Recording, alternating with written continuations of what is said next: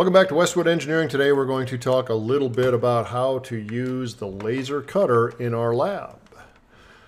We're specifically going to address this presentation towards using the Universal Laser Systems 75 watt laser cutter. Let's get rolling. So as we get started with this, let's first talk about the components that make up our laser cutting system. First of all, you'll find over by the laser cutter, you're going to find a dedicated computer. And that dedicated computer formats the file for printing, basically sends the code out to the laser cutter. That's really its only purpose in life. It's just hooked up to the laser cutter. There's no internet. There's nothing else on that. If you want to move a file to that computer, you're going to have to use a USB key to do it. So use one of the lab USB keys. Second thing is on the wall, there's a blue lever, which I've shown you in class, and I'll show you again, that controls the airflow to the laser cutter. So the laser cutter will not run without the air assist on. And what this is a clean, basically a purified, oil-free and moisture-free air source that helps the laser cutter to make a clean cut, and probably as important, it also keeps any dust and debris off of the optics, so it preserves the longevity of the laser cutter. It will not run without the air assist on. The third thing here is equally important, and this is the exhaust fan. This is actually the model we have. There's a switch on top of it. The exhaust fan sits physically behind the laser cutter, and that exhaust fan blows all of the fumes and smoke outdoors. If you do not turn that on, you will rapidly fill the lab with fumes and smoke. Some of it is not particularly good to breathe either, so we want to utilize that exhaust fan. Then last, of course, is the laser cutter itself. Here it is, Universal Laser Systems 75 watt CO2 laser. It has a bed that is 32 inches wide by 18 inches tall, and it's basically got a honeycomb bed that you can lay your material on to cut. The top lid hinges open with a black handle up here where my cursor is flashing. This front door opens and closes to take the cutting bed in and out. There's a set of controls in the upper right corner, which are mimicked by the computer screen, which I'll show you here in a minute. Well, before we go any further, let's talk about some general safety rules that we have to all comply with around the laser cutter. It's a powerful tool, very useful in our lab for rapid prototyping, but the first rule here is you have to be trained to use a laser cutter. Please don't try and guess on how to use this. This video is part of that training. You'll also get a hands-on demonstration and a checkout. The second thing is whatever you're cutting, you have to supervise it. That means you stay near the cutter and you watch the cutter. It is using heat to cut material, and you can start things on fire if you are not careful. So you have to be there to monitor it. Third thing is cut only approved materials, and there's no exceptions to this. What I will approve without any kind of review is any type of wood, any type of paper, including cardstock, and any type of acrylic. Those are fairly inert objects to cut in the laser cutter. Never cut anything that's flammable, such as any type of foam. Highly flammable, different types of foam, and we can burn the machine up. You have to be sure that the fire extinguisher is present. It is mounted directly behind the machine. It is about at the height of the machine. You can't miss it. And the last thing is kind of obvious, but never defeat any safety interlocks. There's safety interlocks that turn off the laser if you open any of the doors. So we always want those safety interlocks in place. So let's talk about how a laser cutter actually cuts. On the right-hand side, we've got a diagram, and I'm going to walk you through this. At the back of our laser cutter, there is a laser resonator tube, basically that creates the laser waveform. And that is filled with CO2 gas, and that is excited to emit a laser or a coherent light beam. That light beam is not visible to you, and it is transmitted via mirrors, and it's moved out from the laser tube, out onto the gantry, and then pointed back down by another mirror to focus and cut the workpiece. Now that laser focus is done through the Z travel of the bed. It moves up and down, and what it's really doing is setting the focal length so that it's focused at the right point to cut the material sharply. The air assist is that laser gas in the diagram that you see, and that's really just air that blows out around the cut and helps to blow the material through after it's vaporized, and also keeps the optics clean, keeps gas and debris from going back up in and hitting the focusing lens or any of the other beam bending mirrors. Now this beam moves back and forth on an XY gantry to trace the pattern. We don't really cut in 3 dimensions. We cut in 2 dimensions, and we focus to the 3rd dimension, the Z height. Now what can it do? It can cut, obviously. It'll cut an outline. And when I say it'll cut an outline, what it's going to do is it's basically going to go around and trace a pattern. The way that we control what gets cut and what doesn't get cut in the image is by the color of the lines, which we'll address here in a little bit. A red line is a cut line, and that red cut line has to be a hairline, or the thinnest line available in our graphics program, which is Corel Draw. Generally, the cuts are done last in a job. So typically the sequence is it will raster, then it will vector engrave, then it will cut the outline. Now, vector engraving is really a low power cut, and it's kind of tracing and engraving around. And it's really similar to low power cutting. And what you use here is a blue line. That's what's vector engraved. It is a hairline, or the thinnest line only, and then the vectors are typically done right after the rasters and before the cuts. The last thing we can do is raster, and this is a little GIF of a raster going on, and what you'll see is it is etching an image onto a piece of wood here. This is sped up dramatically, by the way. And it will attempt to raster all lines that are thicker than a hairline. It also will by default raster black lines. Anything that has a black fill will also be rastered. Now, gradations of black, such as a light gray, will produce a lighter intensity raster. So that's pretty straightforward. Our principal line colors that we use are black for raster, red for cut, blue for engrave. So what is this thing actually cutting? And the short answer is it's cutting a picture. It's cutting an image. Now, you can use almost any image in this machine. The best ones, though, are vector graphics.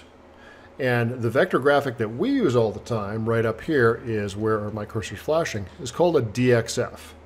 That DXF file is something we can export out of Solidworks, which I'll show you here in a little bit. It'll also cut SVG, EPS, PDFs, and Adobe Illustrator files if you happen to do your own artwork. Now, raster images also work, but they work well for raster cuts only. They don't trace really well without a lot of processing. You can use a GIF, a TIFF, a PNG, JPEG. Any of those will work for a raster cut. So that's where it gets its cut information. And think of the laser cutter as a printer, essentially. And we have a process to print. And our process, the first thing we're going to do here, which I'll show you in just a couple minutes, is we first start by opening up Corel Draw. We take that Corel Draw software and we import our file into it. And once our file is in Corel Draw, we can do some things like edit the line thickness, make the hairlines where we want to cut or engrave. We can change fill colors so that we can raster, and we can change line colors so we can cut, engrave, or raster. So that's the edit part. Other things we can do is scale it, we can manipulate it, we can line things up, we can add text and edit the file. We can do a lot of different things that are outside the scope of this presentation within Corel Draw. Once we have the file looking the way that we want it to look, we are then going to print to the laser.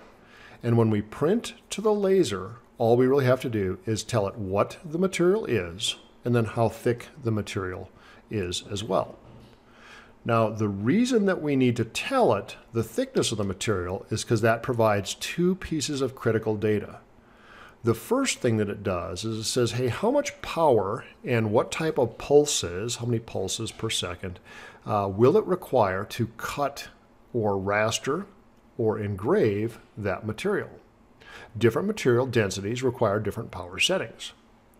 And equally important, the thickness of the material also determines what height the Z-bed should move to achieve the correct focal length, or just focus the laser beam. So that's the essence of how it works. Let's take a quick break and hop back in here and look at the process together. We'll be right back.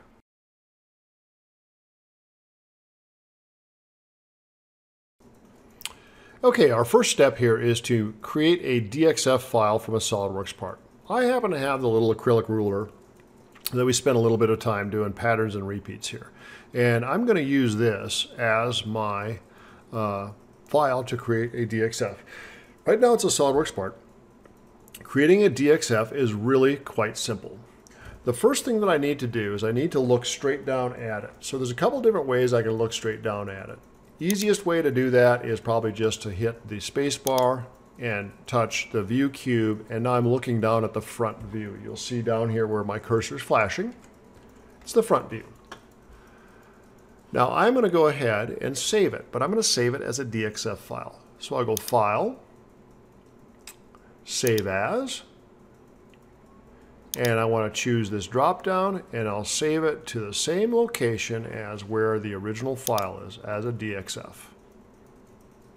And then create save. Now, you get this confirmation window, and it asks you to choose which view you want to export.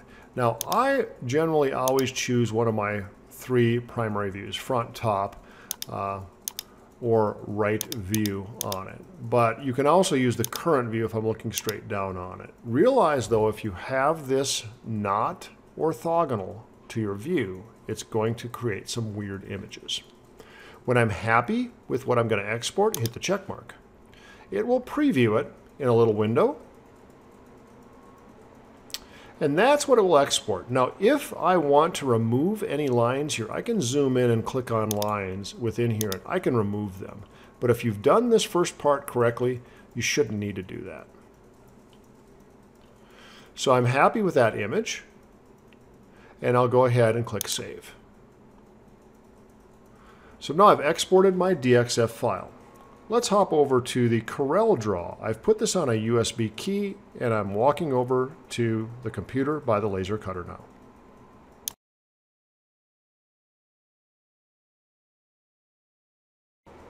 Okay, I'm over at the computer, and I've got Corel Draw running. That's this little icon in the bottom of my screen.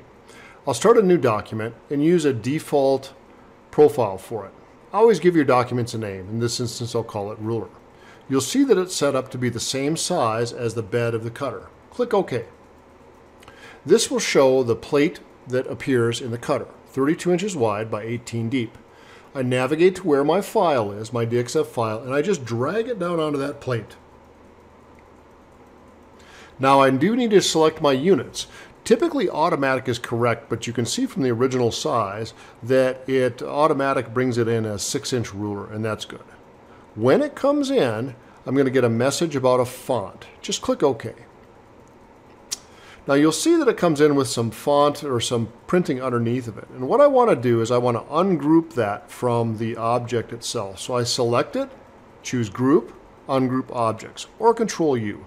I now want to delete this writing. I don't really want to cut that. Once I've deleted the writing, reselect my objects and choose Group or Control G. I now have the ruler that I'm going to cut out. But the lines are the wrong type. You'll see in the upper portion of the screen they're 0.709 points in size. So what I want to do is I want to change that. And I can also reposition it. You'll see that I can select a corner or the middle point and type in an XY position where the image will appear. This image will appear in the same place on the laser cutter bed as when I place it in Corel. So I can also just click and drag it around. You'll see that position will update. So put it where you want. It's not real critical because we can reposition it later on. In this instance, I'm going to make it about minus 0.1 and 0.1. Now what I need to do here is I need to basically choose all of my lines and choose a hairline. So that's what I've done. I've clicked the image and chose hairlines. That means they'll all be cut. None of them will be rastered. Now what I can do is choose individual lines and give them line colors. So if I ungroup the objects, I can go around and pick individual lines like this bottom line, and then I can right click to choose a color. Red will cut. I can also select all of the lines and right click for blue, which is engrave. I'm going to make all the interior lines blue, and then I'm going to select the individual exterior lines to cut the outline of the object. I'm right clicking each time. Once I've got my line color selected, I want to group my lines again so my part doesn't fly apart. I'm now ready to cut it. To cut it, simply select Print. Go File, Print. Click on the Preference button. This Preference button is where you select the material type and its thickness. You'll see several categories. We're going to use plastic, cast acrylic. Our cast acrylic happens to be 0.125 inches thick. When you're happy, click Apply and OK. Now I'm ready to send it to the printer. Just hit the Print button, and that sends it to the laser cutter. The laser cutter won't start cutting right away. It will instead compile the program.